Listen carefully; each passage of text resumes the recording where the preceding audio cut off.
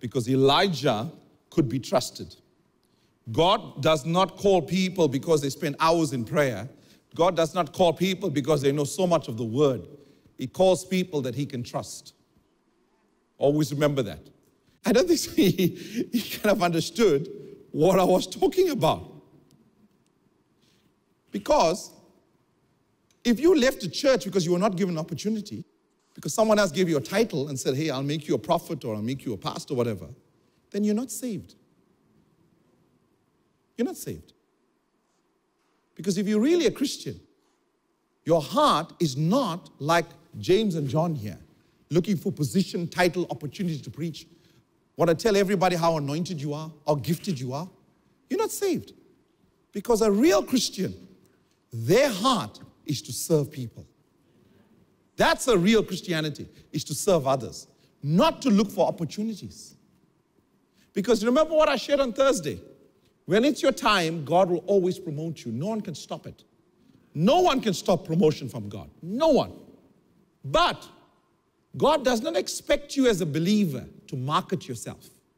You know, in the corporate world, when you meet someone, let's just say you meet someone in senior authority, the first thing people do is they market themselves. Well, you know, I've been working in this business for so long, and it was my idea to do that thing there. And you know, because of me, my department is running so efficiently, and this is happening, that's happening. And you know, I've got this qualification, that qualification. What are you doing? You're marketing yourself. Why are you marketing yourself? Because you want that guy to recognize you so that you can get a promotion. In the kingdom, you don't market yourself. Because marketing yourself is going against God. Oh, I know you never heard that. So let me say it again. Well, you know, I'm so anointed. You know, I get dreams every time. God speaks to me all the time. To me. I have this dream. I have that dream. And this happened, this happened. You know, the other day I prayed and 5 people fell down. I laid hands and that person got healed. And you know, the way God is using me, the way he's using me. And you know, I was ordained as this and I've got that title, that title. That's your problem.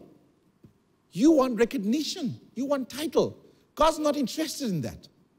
He's looking for a servant. He's looking for a real believer who will serve people. Amen? I know some of you don't like this now. Less amens.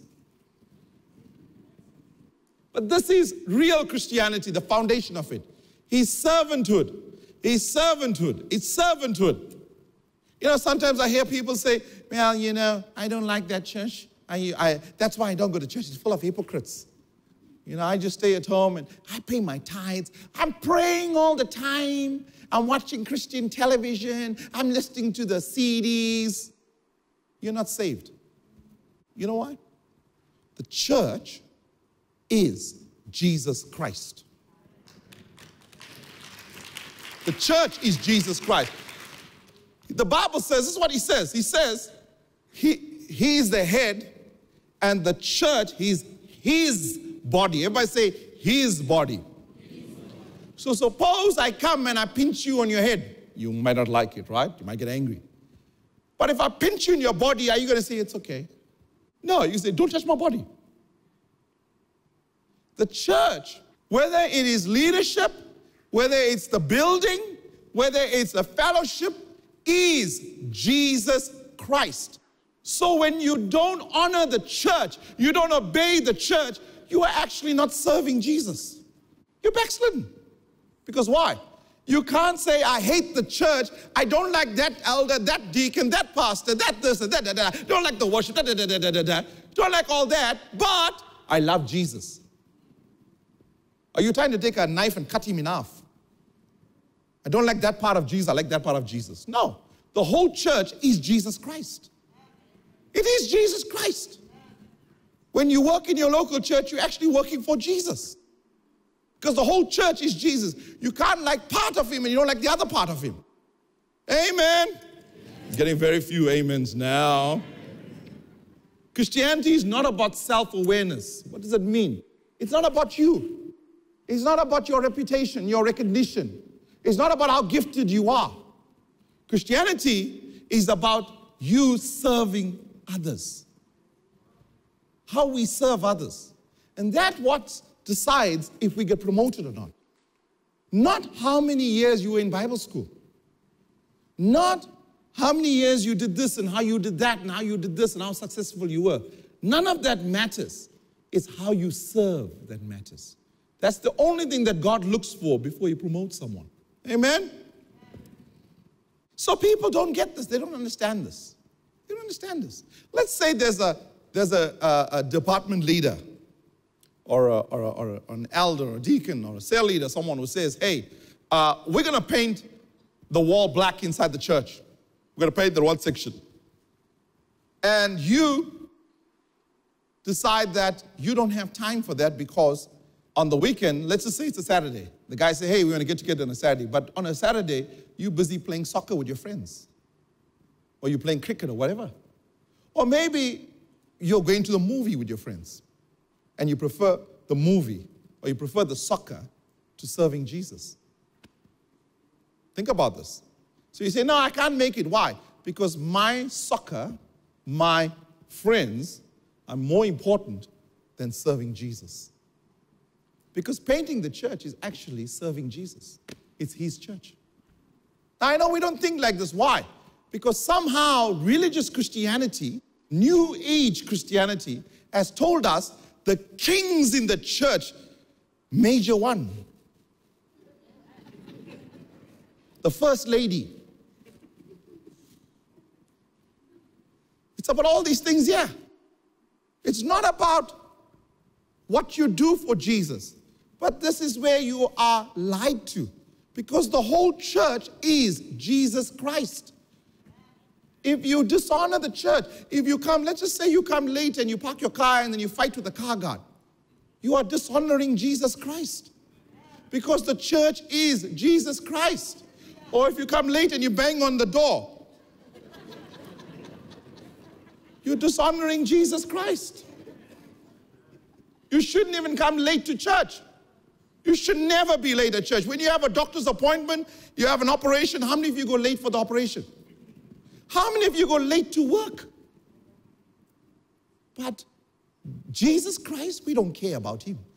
He must do what we want. You see, what does Jesus do when He meets believers like that? He walks away from them. There was a group of people, 5,000 that He fed. And then He left them, He walked away from them. And they said, why did you leave us? You know what He said? You only serve me because of what you can get from me. I'm not interested in that Christianity. You're not a disciple. Amen. Amen.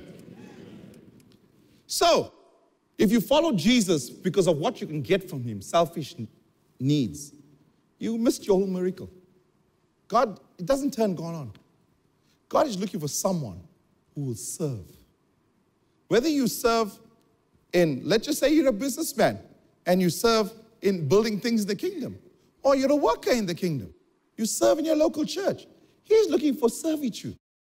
He's looking for how we serve others. Look what Jesus says. But whosoever is great among you shall be your minister. How do you minister to other people?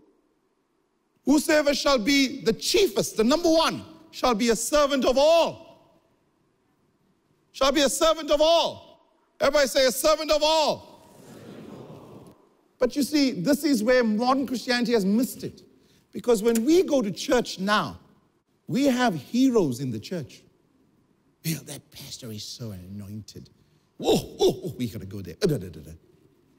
Or maybe after church, after this message, you can't wait to get with your buddies. Hell, I know more than what the pastor said. Because God's been speaking to me all the time. Oh, I studied this, I studied that. Let me dissect the word for you. Let me just take away the meat from the bones. You can't even work, you can't even be a servant in your local church, but you want to be a professor. You're not saved. How can you be a child of God? You don't serve. You don't serve. But you want to dictate and crucify that person, but yet you don't do what Jesus says you must do. You must serve others in the kingdom of God. Amen. Getting quiet now. So, why are these people showing how gifted they are, showing how much of the word they know, showing how they know what's really going on. Why? Because they are looking for recognition. They're looking for recognition. They want others to praise them and tell them, wow, you're so anointed. Wow, you're so gifted. And then they feel good inside. But Jesus, he just looks and laughs. That's not what I called you to do. And I'm not impressed by how gifted you are. I'm not impressed by how many people fell down when you prayed. I'm not impressed by what you can do. I'm impressed by the way you serve. That's what he says. I'm impressed by the way you serve. You say, well, why are we talking about being a servant? Because if you don't understand this, you can never understand the miraculous. See, lots of times people come to God because what can I get from Jesus? And if he doesn't give it to me, I'll try something else. You're wasting your time. Because when you turn your life to Jesus, you become a servant in the kingdom of God. Amen. So when people think, when they look for recognition, they look for titles, they want positions, they're still baby Christians. Because they're serving Jesus because of what recognition they can get. Amen. So let's take what I just said now in the last half an hour, what I just said, and take it back to what you've heard in the church. What you've heard in the church. Because the church is not preaching this. The church is saying, hey, if you do this, I'll give you a promotion, I'll give you a title. People are opening churches so that they can be recognized.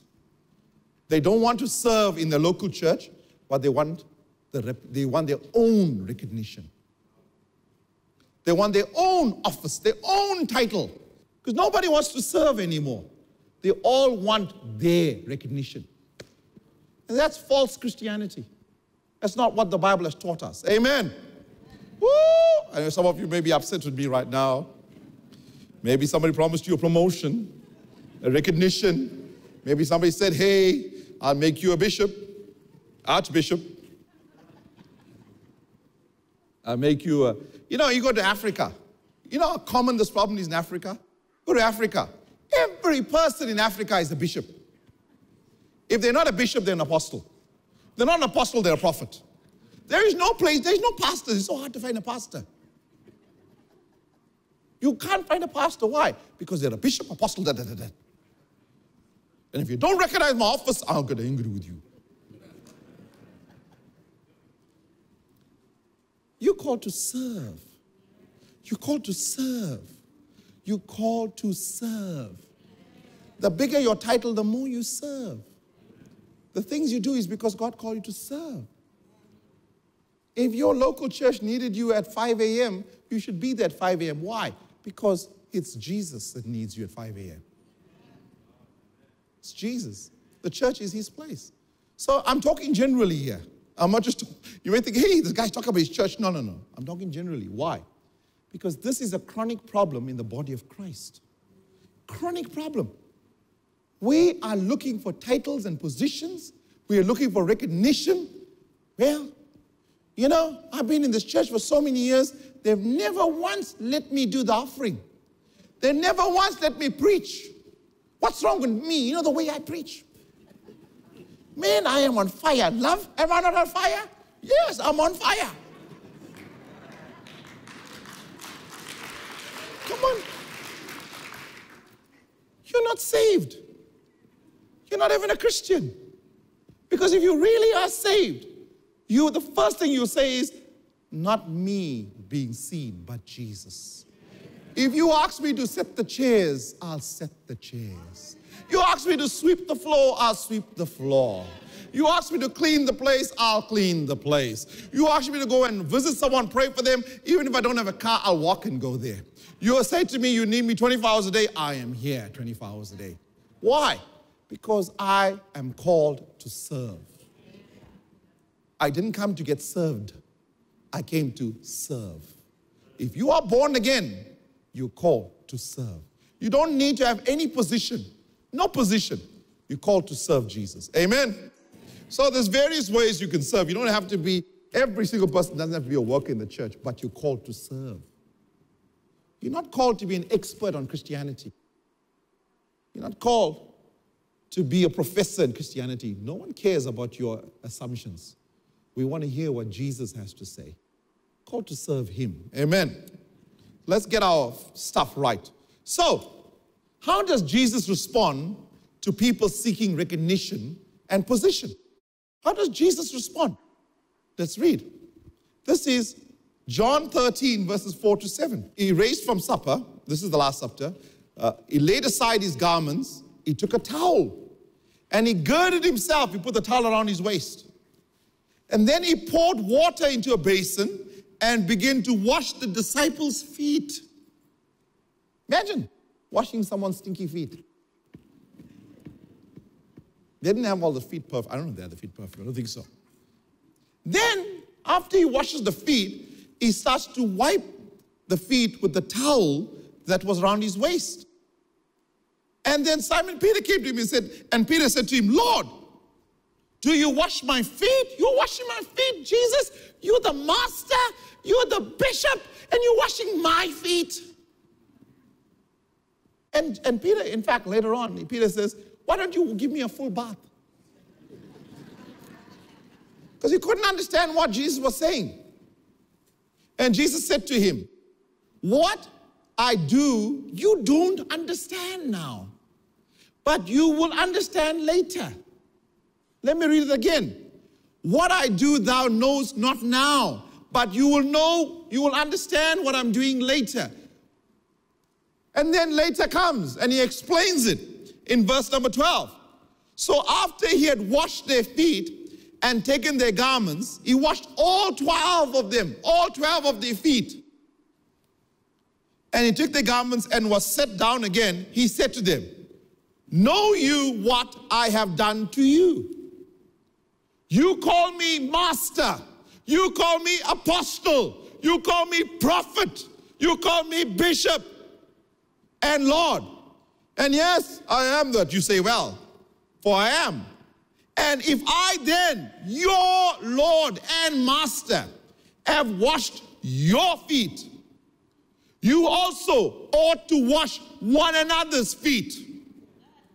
For I have given you an example that you should do as I have done, that you should do as I have done. Verily, verily, I say to you, the servant is not greater than his Lord, neither he that is sent greater than he that sent him. If you know these things, happy are you that do them. What was he doing? He was saying, now, some people get this wrong. So they have a feet washing ceremony in church. I don't like washing people's feet at church. Miss my carpets. But then what did Jesus do? He said, you don't understand what I'm doing. Then he says, let me explain. I have a title. I have a position. I am Lord. I am master. And if me, as your Lord and master, are washing your feet, you then should serve others with such humility. That's what he's saying. They want me to set the chairs. But they know who I am. I'm the biggest tithe payer here. I don't set people's chairs. And that's why you can't have a breakthrough. That's why you can't have a breakthrough. Because you're not a servant. You don't serve. The apostles were leaders, yet their primary function was to be servants. You know, sometimes I ask this question, even in my own church. And I see this in other churches, I ask my own church. How many leaders will do this? They'll even ask their 2 ICs to go wash other people's feet, but they won't wash it. Why? Because they're not servants. They don't serve. And if they don't serve, they don't have the heart of Christ.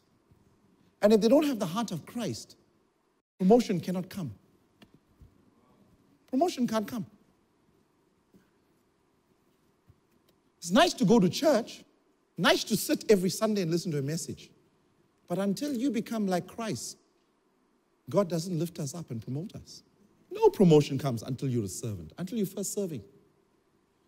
You know, Pastor Jessie is an excellent example of being a servant. And you know, she hates titles.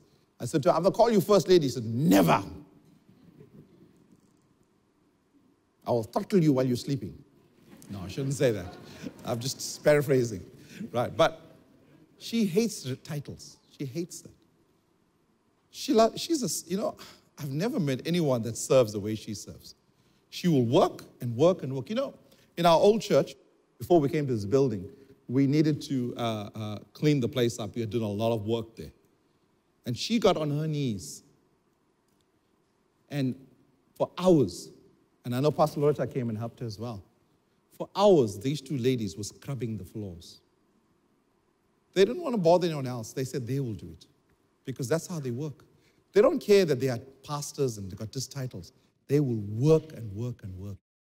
They don't have a problem going on their knees. I mean, others will say, well, I'll send my maid. No, she will go on her knees and she'll work. That's the way she's always been. She does it at home. She's like that. She's someone who just serves and serves and serves in the kingdom. And when you serve in the kingdom, God favors you. God lifts you up. But how do you serve? Amen? Well, I'll serve by being the supervisor. You are not saved.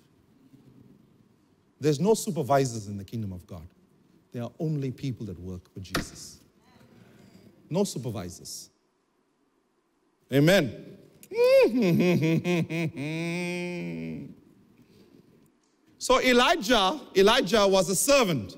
Therefore, he was ready for his miracle. Everybody say he was a servant. Therefore, miracles were easy. You never heard that before. You see what the modern church teaches, and this is wrong, again, a wrong doctrine. The modern church teaches that if you want to be holy, if you want God to use you, you want to be anointed, you must spend days fasting, praying, studying the word. Then God will raise you up. He'll anoint you because of the amount of prayer. So you don't go, you're not a servant, but you're locked up in the closet, caught in the third heaven, and you have no use on earth. You're so heavenly bound, you have no earthly use. Now, that is not true, by the way. It's not true. If that was true, every person that came out of Bible school would be more anointed than the people not in Bible school. If that was true, every person who's a prayer warrior will be greatly anointed and have authority over demons more than people who don't pray that much. If that was true, then the psalmists and the worship people will walk with great power and authority, and you know that's not true. It is not how many hours you pray or how much of the word you know, because you can know the Bible from cover to cover. It still doesn't mean you'll go to heaven until you learn to apply the word. You know what Jesus said? He says, what benefit is it if you know all the scriptures? What benefit is it if you are so educated in the word of God, you got so much of experience? I'm not interested in what you know. I'm looking for someone who is a doer of the word. Doer. So, if you want to walk in the supernatural, it's not how much you know or do, or how closet Christian you are, how much time you're soaking and soaking and soaking. I tell people the more you soak, the more wet you get. Then I'm soaking music. Oh, soaking music. Oh, soaking. Get up and serve, and the gift will make room for you. That is what promotes people. It's how hard they work in the kingdom, not how they want to self-edify and build themselves up. Amen. It's all very quiet here. So watch this. Elisha, he is serving. He's pouring water in the hands of Elijah. He's serving. He is not going to school of the prophets to learn how to prophesy. Think about what I'm saying. There's no record of him spending hours and hours in prayer Besides, he wouldn't be doing it because he's serving Elijah. Imagine you say, Elijah, I need my supper. Sorry, I'm praying. He's not spending hours and hours in intercession. You know what he's doing? He is serving. And the Bible says if God finds you faithful in little, he will promote you, because promotion only comes from the Lord. I know you've never heard a message like this, because you were taught how the secular Christianity works. It's about title, it's about position, it's about recognition, and the more you do this, the more I'll recognize your gifting. That people have been lying to you. They've been lying to you. It's not what Jesus teaches. He doesn't care what title you have. Well, you know when God calls me, he doesn't say, Dr. Siva. He doesn't say, Apostle Siva. And you know I'm an ordained bishop. He doesn't say, Bishop Siva. He doesn't even say, Pastor Siva. He says, he only uses two words when he speaks to me. He either calls me son or he calls me boy. It's only two words he uses. But you see, if I am insecure, now you know I've got several titles, right? But if I'm insecure, my title, and when they put it on television, and especially here in the front, I'll put it, Bishop, Apostle, Doctor, Siva, Moodley, PhD.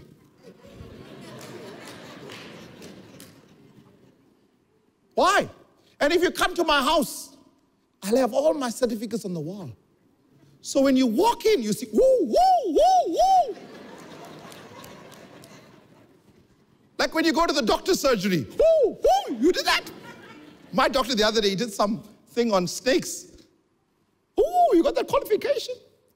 I don't need anyone to recognize me. As long as he recognizes me because of how I serve. He promotes me. He promotes me.